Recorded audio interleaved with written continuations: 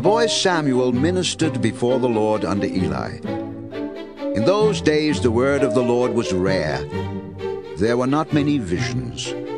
One night Eli, whose eyes were becoming so weak that he could barely see, was lying down in his usual place. The lamp of God had not yet gone out, and Samuel was lying down in the temple of the Lord, where the Ark of God was. Then the Lord called Samuel. Samuel answered, "Here I am." And he ran to Eli and said, "Here I am. You called me."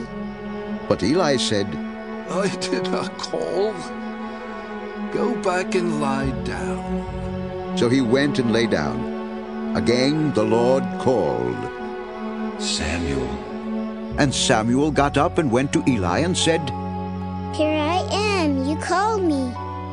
My son, I did not call. Go back and lie down.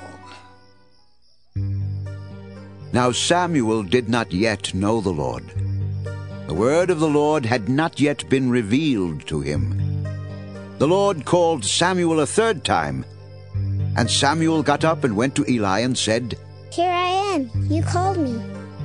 Then Eli realized that the Lord was calling the boy. So Eli told Samuel, Go and lie down, and if he calls you, say, Speak, Lord, for your servant is listening. So Samuel went and lay down in his place. The Lord came and stood there, calling as at the other times, Samuel. Samuel. Then Samuel said, "Speak, for your servant is listening." See, I am about to do something in Israel that will make the ears of everyone who hears of it tingle. At that time I will carry out against Eli everything I spoke against his family from beginning to end. For I told him that I would judge his family forever because of the sin he knew about. His sons made themselves contemptible, and he failed to restrain them. Therefore, I swore to the house of Eli, the guilt of Eli's house will never be atoned for by sacrifice or offering.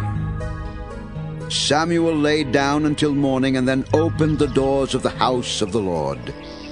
He was afraid to tell Eli the vision, but Eli called him and said, Samuel, my son. "Here I am." What was it he said to you? Do not hide it from me. May God deal with you, be it ever so severely.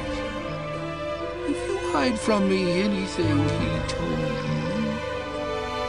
So Samuel told him everything, hiding nothing from him. Then Eli said, He is the Lord. Let him do what is good in his eyes.